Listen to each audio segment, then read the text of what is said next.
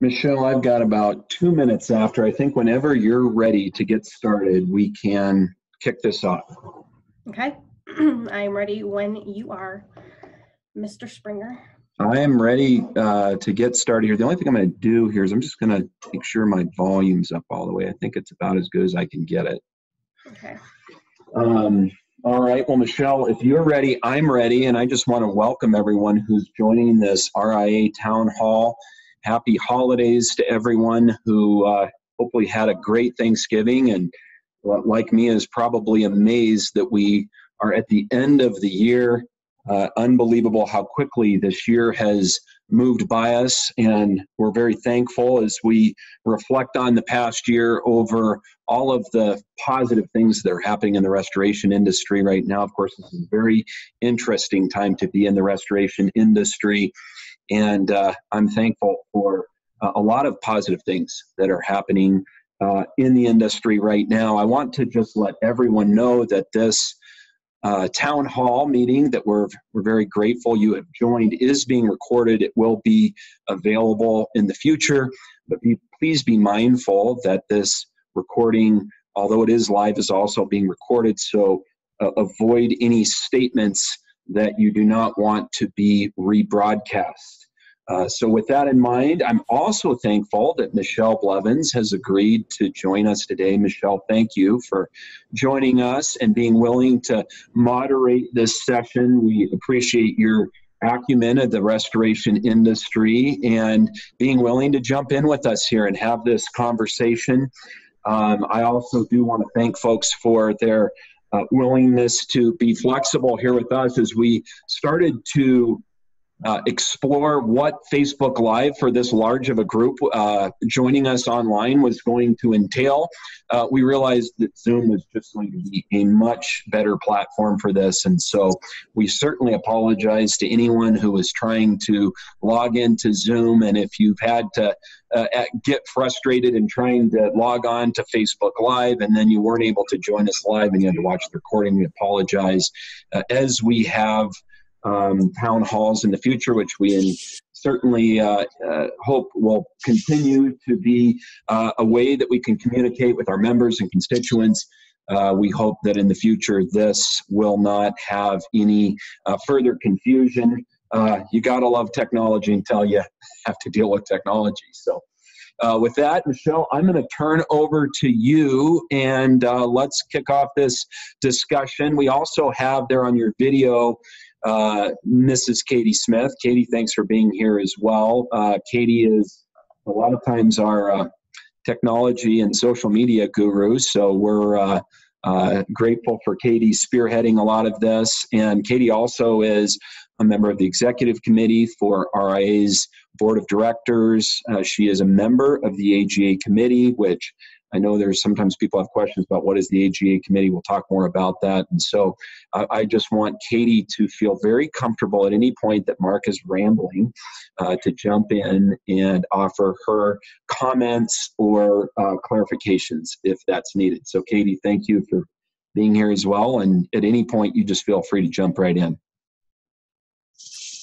All right, Michelle, it's all yours. Well, thank you very much to the RIA for inviting me to be part of today. This is really exciting. I'm glad to be part of these discussions. There's so much happening in the industry right now, and it really is exciting.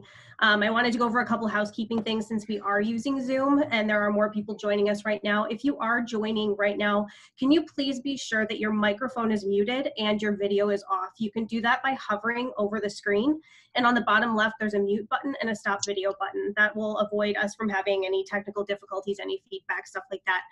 And again, as Mark said, this is being recorded, so just be aware of that. There is also a chat option at the bottom. Again, if you hover over your screen, you can click on chat. And there's a group chat that will pop up on the right-hand side of the screen. So if you have questions along the way, please feel free to type them there, and Mark or I will try to get to them and address them maybe toward the end or throughout if there's time. So we're here today to discuss a myriad of issues related to the restoration industry, especially things related to the RIA's Advocacy and Government Affairs Committee and its mission. So I want to go ahead and jump right in at this point. And I want to start by asking Mark to just really explain what the AGA committee is all about, what its purpose is, who's part of that committee, the mission, and where you guys are headed. Yeah, thanks, Michelle. So yeah, this is a question that, of course, has piqued a lot of interest over this past year. There's been such a frenzy of activity. There's been so much posted in the many places there is for people to communicate in this day and age in the property restoration industry. And so I hope to clarify some things around that. First of all, the AGA committee is just that. It's a committee of the Restoration Industry Association. It's not its own entity. It doesn't operate outside of the governance and the mission and the strategic goals of the Restoration Industry Association. So it's very much underneath that direction, the board of directors of the Restoration Industry Association, which is a large board. I mean, we have, I believe, 20 board members that represent a very wide cross-section of the restoration industry. We have primarily restoration operators who are on the board. Most of the members of the board operate, like myself and Katie, operate restoration companies. Many of the folks that are on the board are folks who've been operating restoration companies for a long time. But we don't only have that. We know that the vendors who work with the restoration industry also have an important voice. So we have some vendor representation. We have some folks who are in the consulting world who also are represented on the board. And so, again, what it represents is not only a lot of operators, but it also represents a wide cross-section of the different constituents we have in the industry, both geographically and then from really diverse background as well. We have young people, we have middle-aged people, we have, I can't call them older, but we have experienced people in the industry. We have men, we have women. So we really have a wide and diverse group of folks. And all of these, of course, are operating within the governance and the bylaws that we have, which mean you can't be on the board forever. So it's not as though we have anyone on the board who's been on the board for 30 years who just is directing or pulling the strings behind the scenes. So RIA, of course, is a long-standing organization. It's been around. This next year will be 74 years. We're excited in 2021. We'll have our 75th anniversary. It's a very strong organization as far as its financial management. RIA is probably in the best place it's ever been financially. And so all these things that we're blessed to be able to do, we take very seriously because we believe that as members of the board, we represent first and foremost our members. And we also have a responsibility to be good stewards of the funds that we have, for example, and the mandate that we have. And within that, that's really where the AGA committee was born. Previously, we had a legal committee. It was, I think, called Legal and Government Committee, if I'm not mistaken, Katie. Wasn't that what it was, Legal and Government? And it really wasn't doing a lot. And so over the course of the last couple years in our strategic planning sessions, this goes back about, I think, 4 or 5 years. We had one of the first strategic planning sessions that I was a part of in Canton, Ohio. We started talking about all these threats that we call them the existential threats that restorers face now. And these are expanding all the time. And really, we honed it down to a couple of areas that were really key that impact restorers every single day. One of them is the estimating platform that we use now. And of course, as a lot of people are talking about right now, the issues with Xactimate specifically have become front and center. And so we'll talk more, I know, about those in a little bit, but Xactware was one. The other issue is third-party consultants. All of a sudden, as restorers, we started finding that we would finish a project, especially on large commercial projects. And after everything's completed, several months later, we have this third-party consultant come into the project who says, hey, by the way, we're going to hold your invoice hostage until you do X, Y, and Z. And this is a real problem. We have interference with contracts in these issues. We have really an unfair playing field for restorers that was impacting their business every single day. And then we have the third-party administrators, the TPAs. We had a conference in Nashville a couple years ago where we explored a lot of these issues, and we see restorers' businesses being affected in profound ways every single day. Of course, the last one is regulatory and legislatively as well. And contractors' voice was completely lost or missing. We didn't see that restorers were having the opportunity to be a part of the discussion that affected their business every single day. And we said, at the Restoration Industry Association, we have to have a very specific element of our strategy and what we are working on every single day addressing these issues. And so we retooled that legislative and legal committee, and we originally it was, I think the first acronym we had was RIA, Restoration Advocacy and Government Affairs. I think Chris Munchak said, do we really want everyone to be talking about RIA in the industry? And so we backed off of that. We were like, no, it should be the AGA, Advocacy and Government Affairs Committee. And from that point, we built the committee that was more or less had been dead for a while. We built it from the ground up. And I really believe, I'm a younger restorer. I'm someone who's a second generation restorer. I've seen a lot in the industry, but I probably come from kind of a little bit of maybe kind of a bridge of these generations. I felt very strongly, along with a lot of the other members of the executive committee, that restorers just don't have voice. We are not being heard. And so a major element of what we started to move into was really two things. We need to unify the industry, and then we need to provide voice for the industry. That's what AGA is all about. And a kind of that's why Katie needs to jump in from time to time, long-winded answer as to a very, very deep, and it's really kind of a complex question, Michelle, because this is not just something that we pulled out of our back pocket and it's formed in a weekend. I mean, there was a lot that happened over a long period of time to get us to the point that this grew and evolved. Perfect. Okay. So I know that there are more people joining, and we're hearing some audio from other people. So those of you who have just joined, please be sure to mute yourself on the bottom left of your screen. To be sure that they're muting themselves so we don't get feedback and whatnot. So, okay. I'm going to keep going here. So within the AGA, one of the first things that happened was creating this committee. And for a while, Ed was the chair of the committee. And since then, he's been the restoration contractor advocate and actually hired by the RIA. So it's my understanding that there are kind of some Ed as the AGA chair, so that he's I don't really know what to say except thank you for Michelle, let me interrupt you for just 1 second. I think we have Philip Courier. Philip, if you're on there, if I could ask you just to mute yourself, that would be great. I'm having a hard time hearing you, Michelle, but I think your question was about Ed. Maybe go ahead and just maybe restate your question. Nobody can do their job because... Hold on just a second. I'm going to see if I can mute It's out of the norm. Philip, can you hear me, buddy? Philip Courier? Oh, there he is. I think there he is. He's muted. Thank you, Philip. All right, Michelle, go ahead. Sorry, folks. As we do future town halls, we will be able to come up with a approach here that mutes everyone automatically.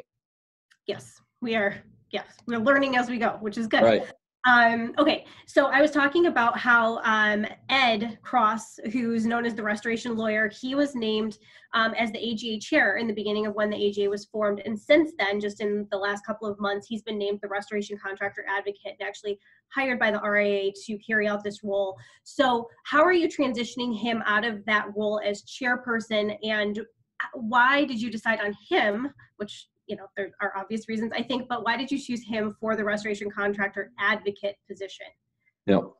So, I mean, let me ask you this question, Michelle. What do you think? What do you think of Ed as far as the guy to be the restoration advocate? Do you think he's a good guy to take that role, or do you think we should pick somebody else? I honestly can't think of anyone better to play out that role. Ed knows the industry so well. He's very genuine, very passionate about the industry, has been in the industry for a while and knows all the key players, has advocated for a lot of contractors, including some big contractors.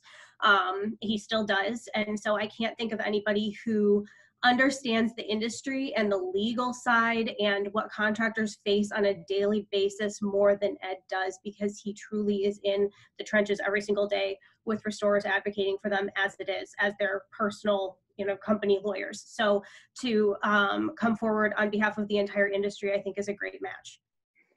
So we did not script that, Michelle. That was an excellent extemporaneous answer.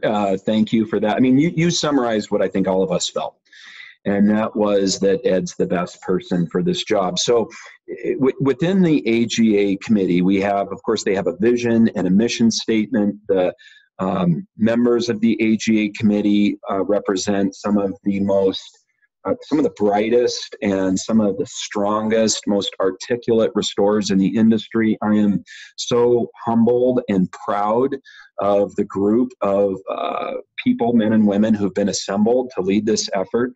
And in that effort, there is what we call the AGA blueprint. It's the 7-step plan that we have chosen to orient ourselves to. It's easy for committees to get off track. And so we knew that we had to have a very specific goal and very specific plans if we were going to actually accomplish anything. There's a lot of people in the industry that talk a lot about stuff, talking about stuff, accomplishing something, two entirely different issues. So we knew if we were going to accomplish something, we had to have this plan. And part of that plan was that after we had established position statements, which the RIA is doing, and I think it's the first time in the industry, something that really should have happened a long time ago has started to happen, is that we have concise, clear position statements. That really doesn't do anything unless we have someone to go out and advocate for those position statements that we've made. And so the question was, as we moved along very quickly with this plan, I mean, much quicker than I ever would have thought it would be possible, who's going to do that? And so we opened up to the committee and to a number of thought leaders throughout the industry. I mean, I think we reached out to like 50 or between 50 and 100 different thought leaders in the industry. Who do you think would be the best person to fill this role? And we had, I think, somewhere north of, Katie, if I'm wrong, just jump in and correct me. I think we had over 15 really strong nominees. In that group of nominees that we had, I think a lot of people felt like Ed wasn't even an option. He was someone who was already chairing the committee, and it was actually, I was actually the one who initially, I'd called up, I think it might have been Katie or it was someone else on the executive committee, and said, hey, what about Ed to be our advocate?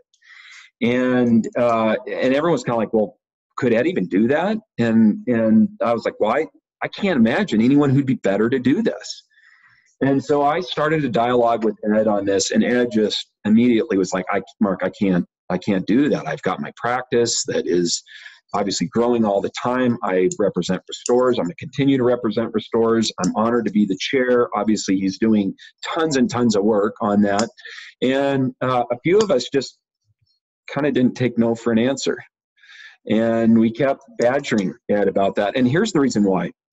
Not only is Ed the best person, he's the most knowledgeable person for this, but Ed has an incredible track record in something I don't think a lot of people know about, and that is being a court-appointed mediator in cases before they get to litigation in the state of California. And I think Ed may correct me on this later, but I believe that Ed has over 20 cases that he's been appointed by the court in California to mediate, and he has a 100% track record in mediating those cases successfully. And that just meant a ton to me, because we don't need someone to just go in and blow stuff up. We need a strong voice, but we got to get stuff changed. I mean, if we just go in and blow stuff up, it might make us feel good for a short period of time, but we need results here. We need a win.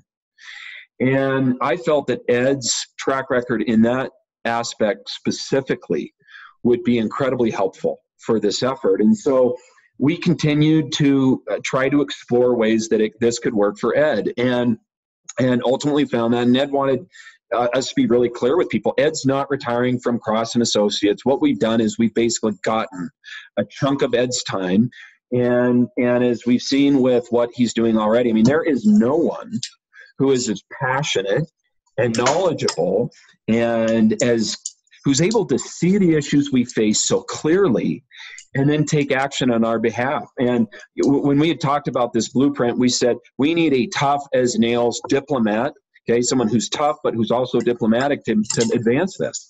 And I think in Ed, we found the right person. Now, ultimately, we're probably going to have multiple restoration advocates. I mean, we can't, as this grows and as we have opportunity, there's going to be opportunity to have other subject matter experts come in to work in an advocacy role for us.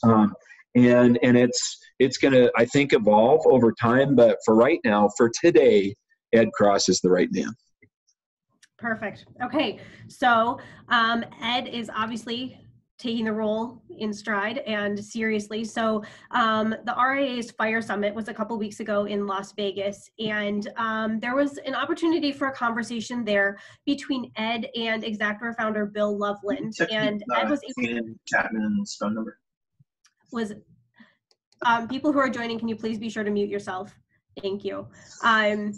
So Ed was able to ask Bill some kind of difficult questions. Some of you have probably seen that video. It's been circulating on Facebook for about the last week. If you haven't seen it, you can find it on the RIA Facebook page or on R&R's Facebook page and watch it. It's about 20 minutes, and there are some good questions and interesting answers. So Mark, for those of us who weren't in Vegas, I know that was actually probably a longer discussion than we saw.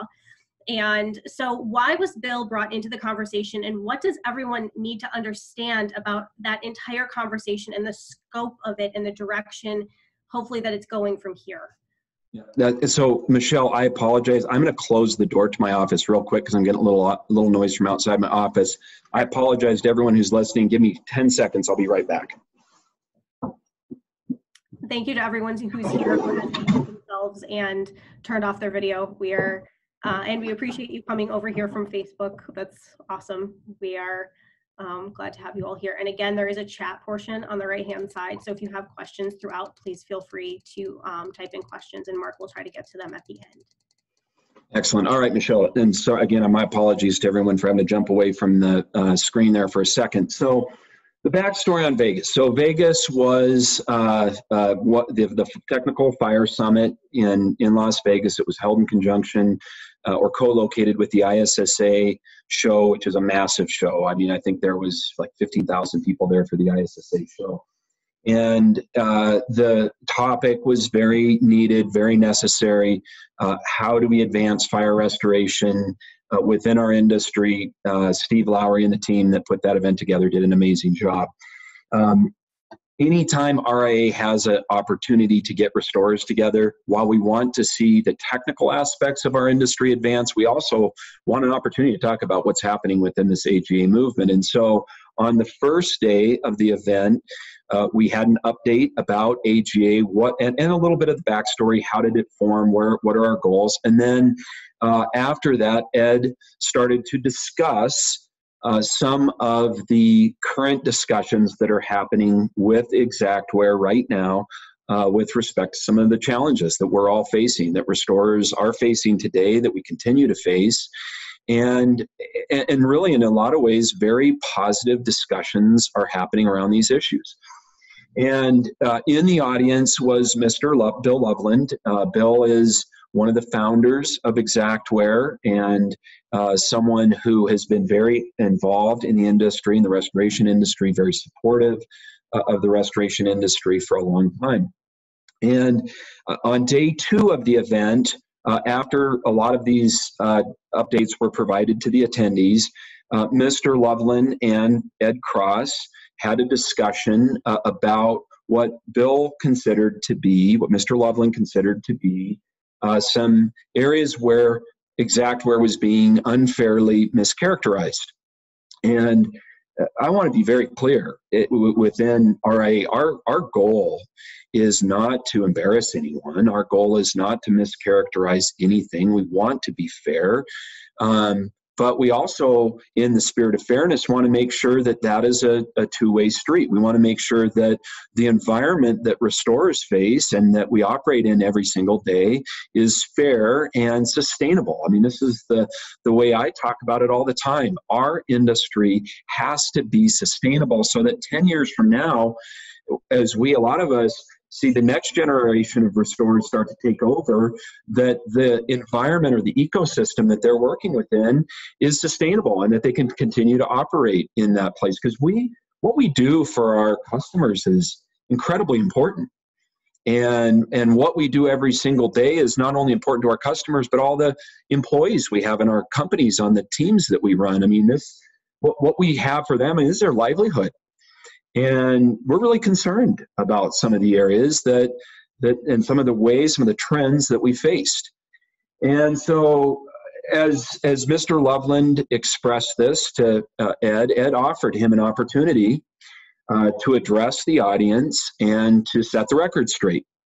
And I commend Mr. Loveland for taking that opportunity. I think stepping onto the stage and taking that opportunity took courage for what he was about to do. And I want to say, I mean, I've used Xactware and for over 25 years, and I think in a lot of ways Xactware is a great tool. I think the way that Mr. Loveland and his family members, when they designed that, it was designed to help contractors. It was designed to be something that would be a good and useful tool in our industry. And Mr. Loveland and I, when we've talked about this over the years, we've talked about Xactware just being a tool. It's a tool to help us run our businesses. And so that's how that started. Mr. Loveland asked for the opportunity to set the record straight. He stepped onto the stage. Mr. Cross made it clear that the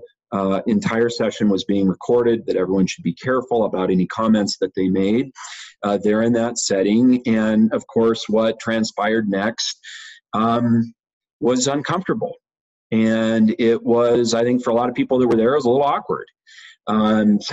Someone told me it felt like they were watching mom and dad have an argument.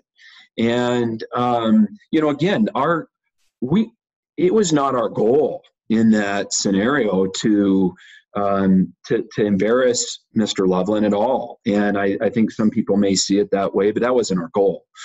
Our goal is to have a place again where restorers can get answers, to where we can see an environment that has not been equitable can change. And while it's unfortunate that some of it's uncomfortable, I think if we're going to change this industry, we're going to have to be okay with some uncomfortable discussions, period. Because every single day across the state of Montana, I have 6 locations across the state of Montana, we work on thousands of claims every single year. And every single week, somewhere across the state of Montana, one of my estimators writes an estimate, and an adjuster comes back to my estimator and says, we aren't going to pay this invoice. Well, why not, Mr. Adjuster? Because you're not using the Xactware price list. We only pay off the Xactware price list. And we have told the adjusters, well, we can't use the Xactware price list because it's not accurate. It doesn't represent the pricing in our marketplace. And the adjuster says, well, that's too bad. I mean, you're going to have to do something about that, but I can only pay the Xactware price list. And that situation is not acceptable. It's not acceptable to me and my company, and it shouldn't be acceptable to any restoration company, because I don't think restoration companies should be able to charge whatever they want to charge, but they should be able to charge fair market pricing. And I will point out specifically the area that it should never have gotten to where it is today, but it's what we face every single day in our restoration companies, is that restoration labor is right now at half the price of equivalent trades. If you take a electrician, if you look at a HVAC mechanic, if you look at a journeyman plumber, if you look at any of those trades, the restoration technician is half that value. And I can tell you this, I compete with the exact same labor pool for those people in my marketplace. And I can't pay people the $12.48 or whatever cleaning the base price that the Xactimate labor retail price is based on, and compete in my marketplace. And so what we've been told, and what Mr. Loveland said when he addressed these issues, is that, you have to provide feedback and you have to help us with this. And I can say in good conscience, and I can look Mr. Loveland in the eye, and I could look any person in the eye and say, you know what? That is exactly what we have done. My company, we have uploaded thousands of estimates that reflect our local price. We have called Xactware dozens of times to provide feedback. And you know what? Until very, very recently, that didn't change. And in many areas, it still isn't changing. And until that voice is heard, and until we can change this issue, we're going to keep having uncomfortable conversations. And people are they may be upset about it, and they may feel that some people may say it's not fair. And I can just say, if we want to talk about fairness, I can get you a room of 100 restorers, and we can talk about what's fair. Because what we've dealt with for a long time isn't fair. And it's not fair to their families. It's not fair to the future of this industry. And as long as that continues, I'm going to fight this fight. And I know some people don't like it when I use words like fight, but right now, until we can move the needle on this, it's going to be just that. Katie, I see you're shaking your head somewhat, but do you have anything you want to add to that? Because I know you are involved with the AGA committee, and you are obviously involved in a lot of these discussions. Feel free to pull me back between the guardrails if needed. I think you're right on point. I just want to add that anything that we're doing is not to be sensational. It's that we have a job to do, and we want to get it done. And we want to be good stewards of the people who have made an investment in this movement. And Ed is working on our behalf. And we just want our contractors to feel like someone has their back. But more important, we want to be transparent with our members, obviously, but with everyone that's involved. And so it's not for likes, it's not for shares, it's to get a job done. And we're going to keep doing whatever it takes to do to get that job done. And some of that's going to be hard. And, sometimes there's outcomes that people don't agree on. There's a lot of different ways we can go about this. But what I feel very comfortable and very confident with is we have some of the best minds in the industry speaking into this issue. I mean, this is a thankless job in a lot of ways. I tell people who want to get involved on the RIA board, I say, that's great, but it's going to be a lot of work. Most of the work that you're going to do is never going to be recognized. No one's going to ever know what you've done. And you're never, ever going to get paid for this. It's only going to cost you money. I was looking back at my time over the last year. I got over 1,000 hours into RIA over the last year. And all that's done is cost me money. Every time I get on an airplane and go somewhere, it costs me money. I don't get reimbursed from that. I don't get a stipend for that. I don't get a salary for that. I don't get anything for that. But we do this because we think it's the right thing to do. And because we care. This industry's given a lot to us. We need to be able, I use this description all the time, we need to be able to leave this better than we found it. And if we can unite around that, let's leave this better than we found it. Let's not be fractured anymore. Let's work together, and let's leave this thing better than we found it.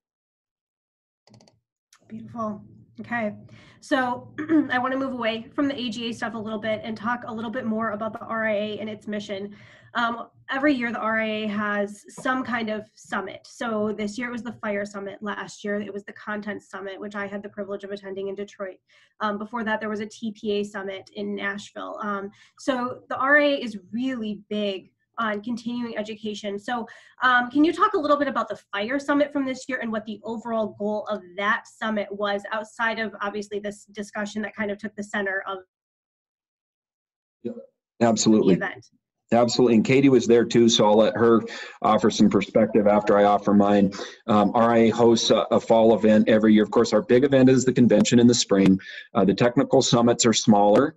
Generally, we target 100 to 150 people for those events, because what we hear from our members a lot is that they enjoy more than anything else the networking that is available with other members, particularly within a smaller context. So generally, we limit those. I mean, I know the TPA event, for example, was a sold-out event. We stopped accepting registrations for that one because again, we want to facilitate that discussion.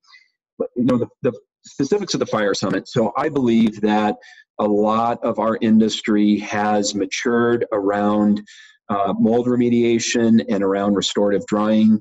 There are so many resources available to so many contractors who do an unbelievable job in drying structures, remediating structures, And in a lot of ways, we've just seen the maturation of our industry in that area.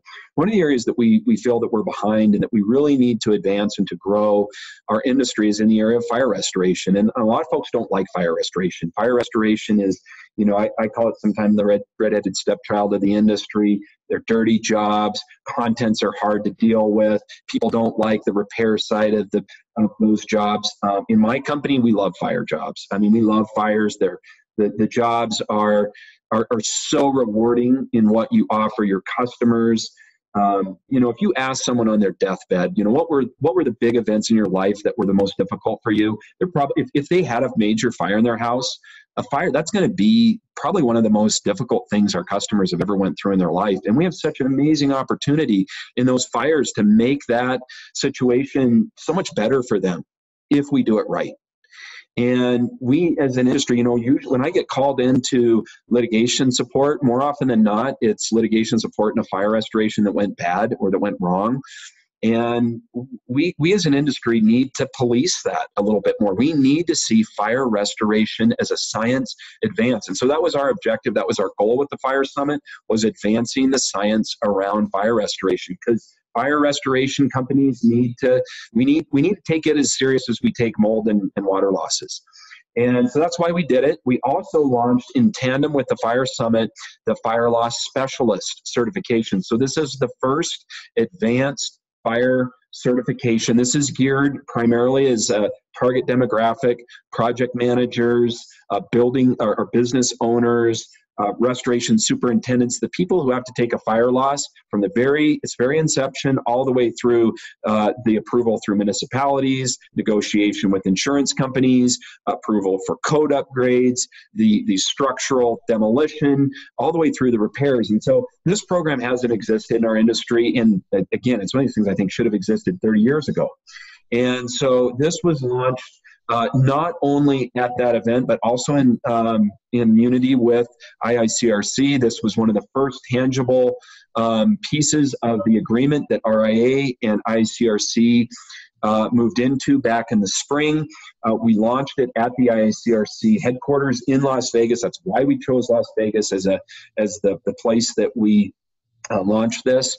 And it's exciting because ICRC is going to expand the reach for this to tens of thousands of people who can get this certification now. And we as an industry have an opportunity to really advance something that has needed advancement for a really long time. And so that was some of what happened behind the scenes on that. I'm so excited and so proud to be working with ICRC on this. I mean, as an industry, we need to work together. And ICRC, we are working with them on the fire standard as well. We are fully supporting that effort. One of the people who chaired the fire standard when we were working on it, John Pletcher, is now the vice chair of the standard over for ICRC. And we're working on some cool things to try to further unify things like our code of ethics and code of conduct, for example. Why do we have a bunch of these in our industry? Why don't we have one that we all agree to and work from? And so as leaders within ICRC and RIA, these are the sort of things we're working on that, again, for me, anytime that we can be working to unify, anytime that we can be working to build voice, we're doing a good thing, and that's what we're going to stay focused on. Yes, absolutely. All right. So on that note, so I know that there are some people watching today who probably are not RIA members. So Mark, why is now truly probably one of the best times ever to jump on board? It's time to be an RIA member, get involved. There are many ways to get involved. And there are a lot of benefits to being an RIA member. So Mark, can you detail a few of those? I would love to do that, but I would love for Katie to tackle that first, mostly because you put a quarter in me and wind me up and there I go. So I think just so everyone doesn't get fatigued of having to listen to me, I'm going to let Katie tackle that one. I might jump in at the end. But Katie's business in North Carolina is so, it's so typical, I think, of a lot of restoration companies now, in that it's a second generation company as well. And Katie has such a great way of explaining why RIA is important to her. So I'm going to let her tackle that one. I'll jump in at the end. Thank you, Mark. And for me personally, the best way that I got involved in RIA was just to go through the advanced designations. And I just built relationships there that just led from one place to another, and finding different ways to serve and different ways to get involved. And this is just a really exciting time for RIA right now, and the relationships that you can build within this group are just things that can help you every day in your business. And there aren't many days that I don't reach out to someone that I've met through this group and just, bounce ideas off, back and forth, and just say, hey, I need some help with this. And you may be across the country, but it's just nice to have that relationship. And we provide so many different platforms for people to gather and to network. And we're just at a time right now where everybody says we're fragmented, and we're trying to fix that, and we're stronger together. And we want to make sure that we're united, and we're working so hard with so many different organizations to make sure that we're a voice, one voice, and we're speaking the same message. And that's been something that we've needed for a long time. And so this is the time to get involved with RIA, to be part of the voice. Okay, so Katie, let's keep with you here for a minute. So for the contractors who are already members, what are some things that they can do to be more involved at this point? Well, obviously, we want everybody on board with the AGA movement. We've had an influx of people who say, I want to get involved, I want to get involved. And we're trying to reach out to them personally and make sure we respond. The best thing to do right now is go to restorationindustry.org and go to advocacy. And from there, you can catch up on where we are if you're not up to speed. But there's a place where you can fill out a questionnaire, and obviously we need investments. That's something that we have to have, but we need time, we need money, we need ideas, all of the things. And so there are different ways that you can give back to AGA, you can get involved. So if you are not aware of what's going on right now, that's the best thing you can do, is just get up to speed and go ahead and sign up. And if you don't want to make an investment today, that's fine. Let us earn your trust. But if there's something that you do very well, if maybe it's you work with a lot of consultants and you've got a lot of experience with that, we can absolutely use your expertise on one of our committees. So get in the system and get your information to us right now and join the movement. Mark, do you have anything else you want to add on becoming a new member or getting more involved as a current member? So couple comments. The first one would be as to, beyond what Katie said, which was a great summary. Plan on being in New Orleans. I believe it's April. Is it April 13th, Katie? It's on our website, obviously. That is the International Restoration Expo. If you want to find out what's happening in the restoration industry, I think anyone who was there in Phoenix last spring left empowered. They left encouraged. They left with new tools in their tool belt. And that's what we want to do. As a board, we talk all the time. If we can't add value to our members, then we can't do it. We have to provide the value to the average restoration company who's working in Topeka, Kansas, or Portland, Maine, or wherever they're at. My goal is for anyone who looks at RIA to say, I can't afford to not be a member of this. And so if you show up in New Orleans, that is a great place for you to get involved. And here's some of our challenge, is that we get, with this AGA movement now, we have hundreds and hundreds of people who have said, hey, I want to get involved. But, what we need is we need to know that the people who want to participate are actually going to participate. Because over the years, I have had many, many people who say, hey, I want to get involved. And what sometimes folks do, they want to add to their resume, build their resume, be on a committee, put that on their resume. But this is hard work. I mean, showing up to conference calls and talking about the hard stuff that happens behind the scenes that never shows up in lights and never shows up in magazines or on posts or whatever else, that doesn't, a lot of people don't like doing that. But it's hard work. So what you need to do is let us get to know you, show up, and be ready to do hard work. And be prepared to do hard work in a way that's professional. Because when we get together, you can make a name for yourself and saying a lot of nasty stuff and blowing stuff up. But we need people who actually want to make it better. And that means that you've got to do it in a way that's professional, and you got to do it in a way that's going to help the industry move forward. And if people want to do that, when I was a really young guy in the industry, I remember saying, hey, I want to help out. And I kind of got pushed. I kind of got the stiff arm. And initially, I know how that feels. I was discouraged by it. And I felt like, oh, I guess they really don't need me to get involved. But I kept going to events and making connections. And then over time, people start to trust you. And they start to trust that they can count on you to show up over and over again, and that you're going to be involved in this. And so I really encourage people to take those steps. As to new people, I mean, I just say the time is now. I have people that say to me like, yeah, we kind of watching this, and, if we're kind of taking a wait and see approach. And, if things go awesome and this goes well, like we might jump in and join. And I'm like, that's part of the problem. That's not the solution. The time is now. The time is now to get involved, to get engaged, and take ownership of the industry so that we can leave it better than we found it. Beautiful. Okay. So before we wrap up here, I'm hoping that both Katie and Mark can tackle my last question, because I'm curious here. So I'm going to have Mark tackle it first. Mark, I'm curious what you see as the number one issue that is impacting restoration contractors today. Ooh, that's a toughie. So I'm going to talk about what it is for me. And I think, Montana is kind of like the U.S. in some ways. We're this big, huge state. And we got these dense population centers. None of them are real big, but they're kind of around the edge of the state. Kind of like in the U.S., we got this big, huge country with these real dense population areas around the edge. And so what I experience, I think, in Montana, people who operate outside of Montana probably experience in their markets. But every single day, one of the biggest challenges I have is finding employees for our business who are the right fit with our culture, who are the right fit with our customers, who want to be able to find a career path that they can be successful in and provide for their families or provide for themselves and what their goals are.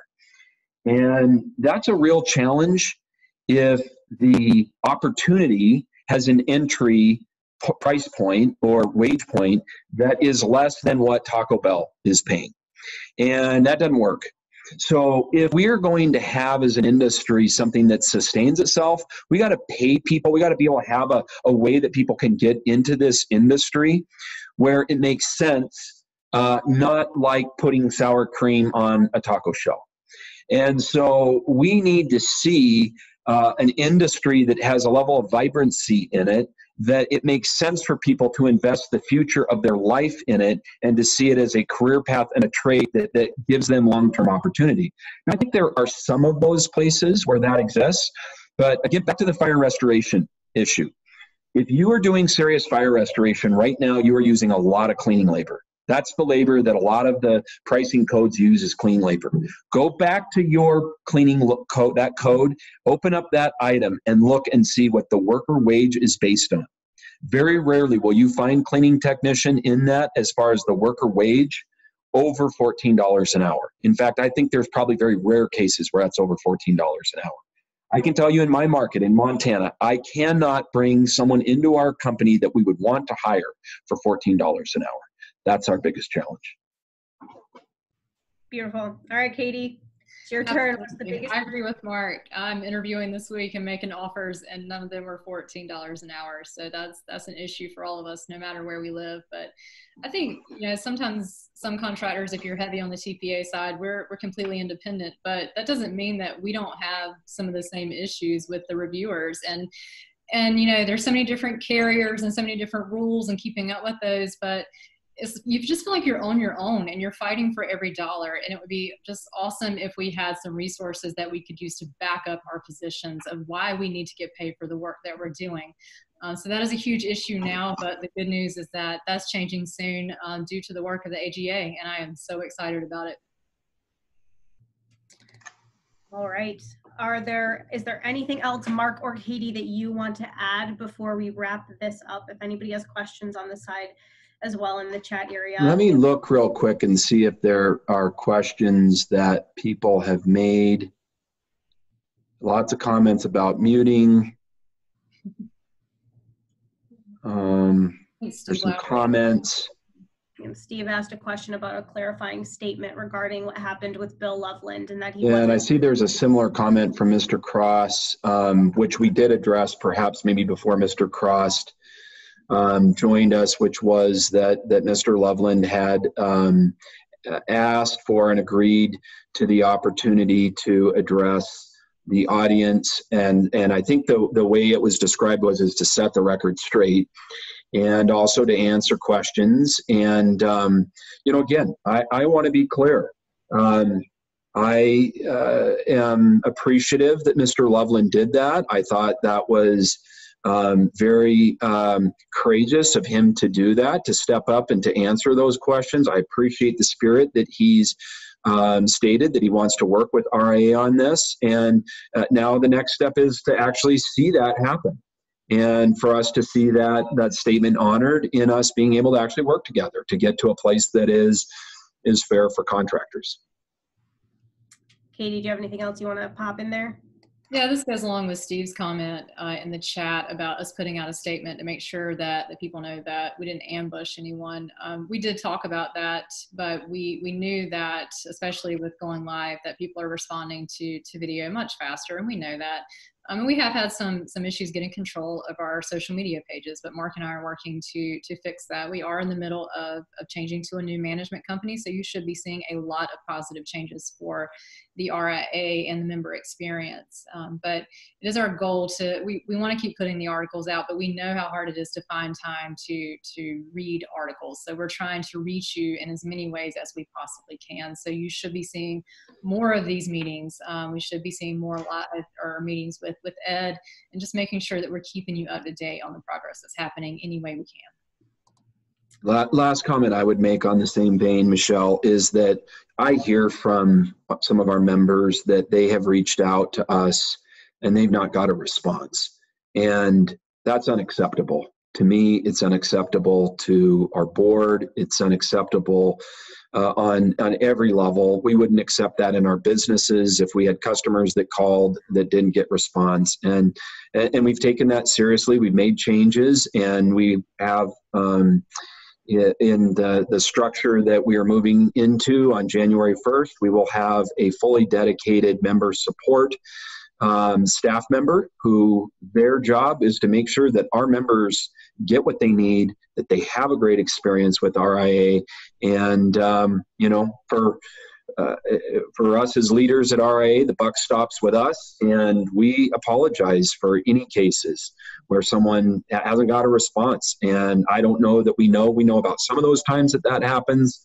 And it's not acceptable, and we're working to make sure that doesn't ever happen again. I can't say it will never happen again. We will probably fumble at some point, but we are going to reduce it massively. And I think everyone knows my email address in the world because of the volume of emails I get every day. But please reach out to me. I'll do the best I can. I mean, it's a lot. Again, this is something we're doing the best we can as volunteers to juggle the balls, but this is really important to us.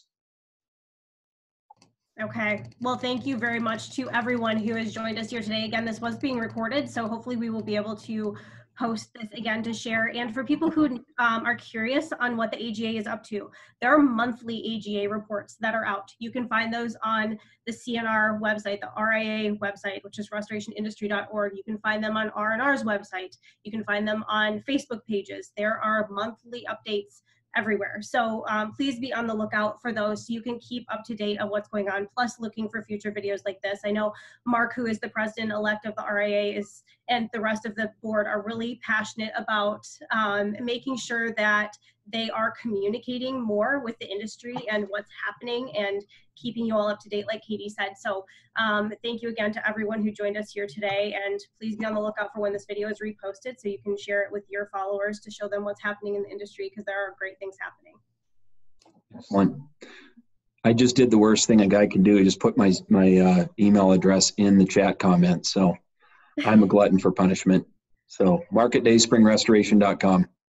Michelle, thank you so much. We appreciate all the support that R&R has given to this movement. Thank you for posting our reports. I think the AGA reports are one of the first times that the industry has cross-published a document in every place possible. So that's so encouraging to me. Thank you for doing that, for being here today.